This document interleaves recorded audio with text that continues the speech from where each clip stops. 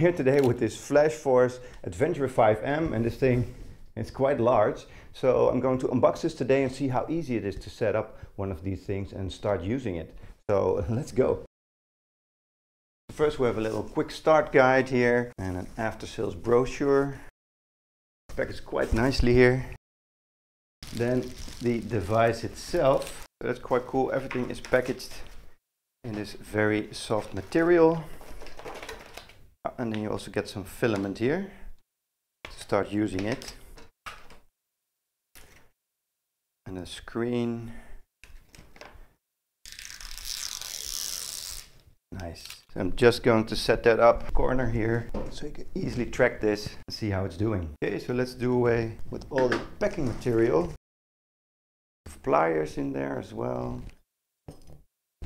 Some tools. That's nice. All the tools probably. Maintenance grease. 3D printing adhesive. A little pin tool. Power cord. Get a nice base right here. More packing material. Okay, so now we have the complete thing freed here. So that is what it looks like. So we've got these easy steps to follow. So let's see if this is like an IKEA furniture thing. Okay, so first we attach the spool holder right here. So first we attach the spool holder right here. There are even two arrows that indicate where it goes, so kind of idiot proof. And you even get the Allen wrench that goes with it. That's this one. So let's screw that in just a bit. You even get the Allen wrench that goes with it. That's nice and secure. Next we insert the filament guide tube to the extruder right here. And then just push that in. And then we push the other side of the guide tube here in the filament detection system. Just push that in there. Next we remove the tape here from the screen cable. So here's that screen cable, and then we can insert that into the screen connector right here. So with a cable like this, it feels a little bit like doing like this high-end difficult electronics kit or something like that, but actually everything is thought out for us here, so it's quite easy to do. Click that into place with this little click system, and then we should be able to push this into the screen placement right here, and it clicks right into place. That's quite easy. Then we need to remove these screws to unlock the base plate, and again it's pretty easy because it's indicated with arrows. You can't really make a wrong move here, so I'll remove those. Okay, so now we're ready to power on the printer. Now I've never used a 3D printer before, but this seems like a very easy setup. So I'm looking to see if, well, just a normal guy like me, not really tech savvy or all that much, can set up one of these and start using it. Okay, so we've inserted the power cord. Now let's turn this on. So immediately the screen starts turning on. We can just select the language. Packing materials, printer out. So now it's going to calibrate, I think. Oh, and then I want to turn Wi-Fi on. You can also use LAN with this, a LAN cable. Of course, Wi-Fi is much easier. You get a little input screen to type your letters. It's quite small, so it's hard to type there, but that way you can type your Wi-Fi password. Okay, and that already is connected. Now I can easily look for Flash Maker. Now I can go to Flash Maker, an app, and easily scan the QR code that goes with this device. So it really sees the Adventurer 5M from binding. So now this is in my account and I can see the device right here. So it's pretty cool. You can go into there, see all these stats like the temperature in there. That's cool, and that the device is idle. Pretty nice. You can see the device name. And then click on calibration and then start calibrating this.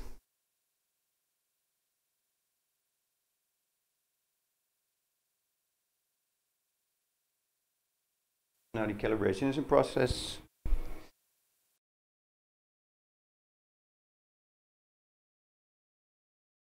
Okay, so now that that's calibrated, let's start loading the filament. Put the filament on the filament hanging area right here, and then add one end to the filament input tube here. And click to go to the next step. Preheating. Put the steam from the other end, so I've done that. You can see it's inside the tube there. So that should be enough. Put the filament to the feeding roller. Now it starts seeing it and it's coming out here. you can see,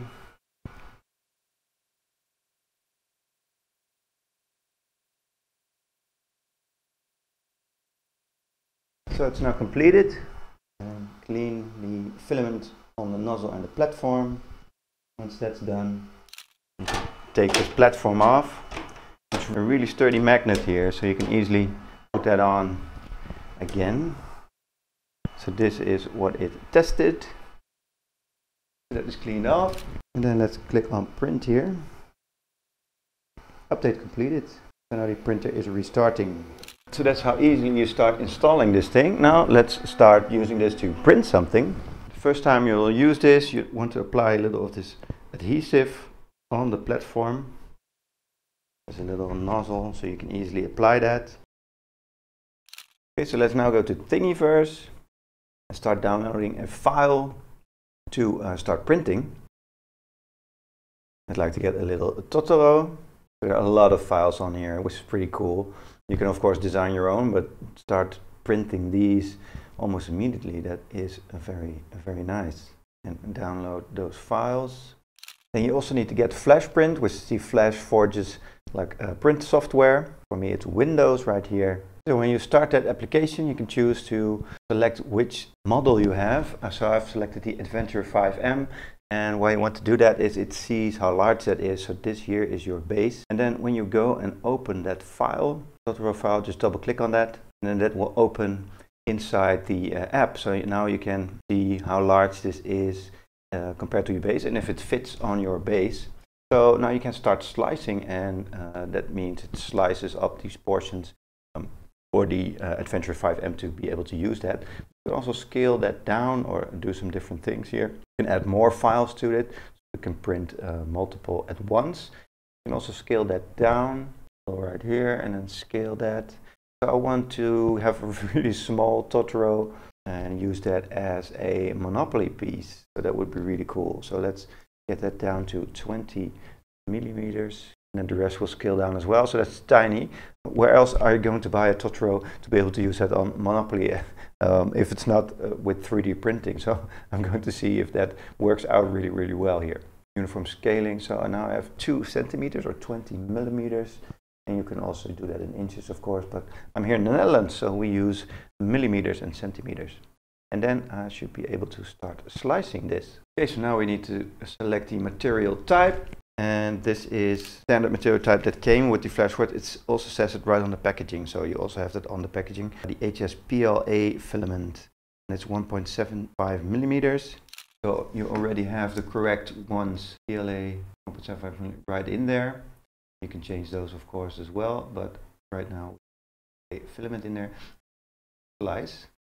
Now it's slicing the model, and well, that's already done. Okay, so now the software has layered this in different slices, so it can print one slice one by one. And then you can look at the preview if you'd like. You can download that file. You can also send it to printer, but I haven't connected this with any printer or anything, so let's try and do that. So let's try and click that and see what happens.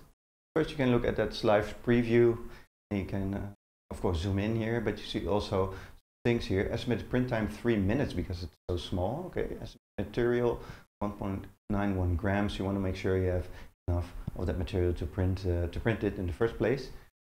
So that should be done really quickly. A small little thing like that, so that's pretty cool. And then we have this button send to printer. So let's see what happens if I click that, because I haven't connected my printer with this software in any way. It sees it over the network. IP address, oh yeah. So it already sees that thing. Pretty cool. Okay, so it's going to print it. Okay, cool. So it immediately starts running that.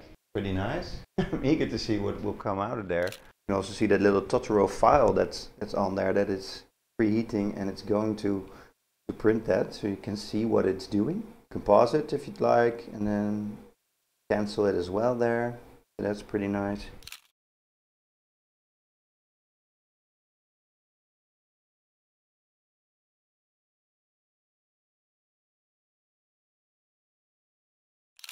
Okay, so that's done, and it actually took 3 minutes. Only it took just a little bit longer because preheating that thing that took like 5 minutes. So more like 8. But if you do a larger thing, then of course that heating up doesn't matter as much if you're going to print that for like 3 hours. So but with a small model like this, it does matter. Now it's just finishing up here, and that's done. Now I just need to let the print bed cool down, so it will be a little bit easier to take that off.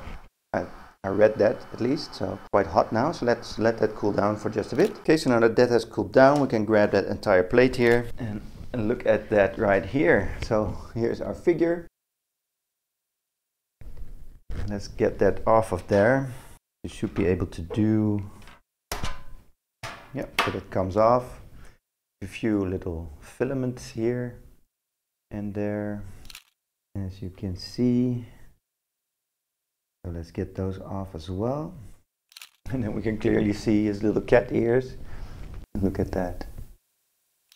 And you can just about make out his little face. So at this length, this height, this is really detailed enough, I think. But as a first experiment here for like my Monopoly set, I think it's quite cool. So it has the height there. Could have made it just a little bit bigger perhaps, to reach like the cat's head. Just a few more millimeters there. But being able to do this, it's really cool and very easy to do. So I really recommend the Flashforge Adventurer 5M. It's quite easy to use, so that's really, really nice.